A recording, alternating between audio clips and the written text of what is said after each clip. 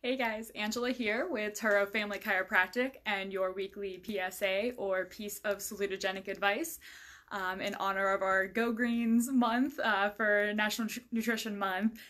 This week is actually coming by request from people in the office, the incredible edible kale. So I'm sort of known, anyone who knows me or has had me over for dinner knows that I'm known for my famous kale salad where I tend to, I don't know, the way I do it, I guess people tend to like the way that I do kale. So this actually started from a friend of mine that I was living with at one point. I was making a kale salad and she was sitting there making faces at it. And I was like, just try some. And she was like, no, that kale's gross. I'm not gonna eat that. And I'm like, okay, fine. And I made it another time. And I was like, just try it. And she tried it and was actually very pleasantly surprised. And not only did she like it, but she actually asked for seconds for it.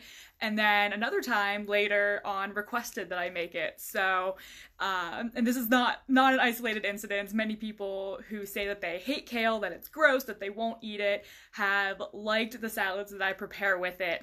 And Erin requested that I share my secret with you guys for how I make the incredible edible kale.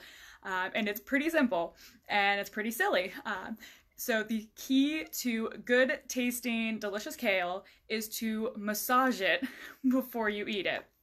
And yes, that is exactly like it sounds. You are actually going to basically just like using your hands, crunch up, massage your kale.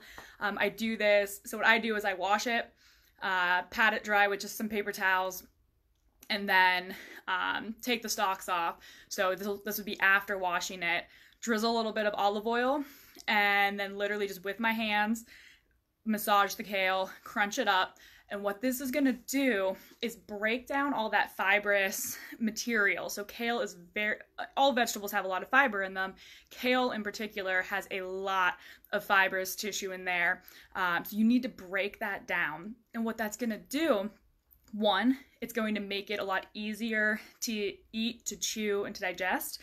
And it's also going to make it taste better because it's going to break down some of that bitterness. So bitter is the word that tends to be used with kale. People will say, oh, I don't like it, it's too bitter. And raw kale is, yes, extremely bitter. So by breaking down those fibers, you're going to release some of the other flavors and take down that bitter level a lot. And what's really, really cool is when you do this, you can actually see the difference. So as you're massaging it, you will actually see it getting a darker, more vibrant green color, which is really, really cool. So that you can actually see the change happening, and that's what's going to enhance that flavor profile, make it more palatable, make it more easily digestible. So silly, I know people always make fun of me anytime I bring a kale salad. Now they're like, oh, did you massage your kale? I'm like, well, of course I did. But give it a shot if you're somebody who is not a big fan of raw kale. Massage it before adding in everything else that you're going to put in your salad, and I promise you it is going to taste much, much better.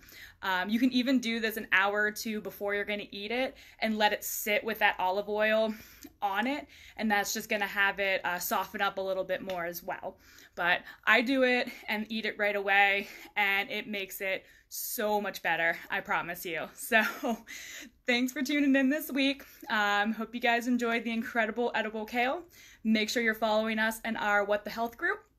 Always discussing, current health issues, some more serious than kale, but also, keeping you guys posted with recipes and tips and tricks like this so that you can get healthy and stay healthy for life. All right, we'll see you guys next week, same time. Have a good day.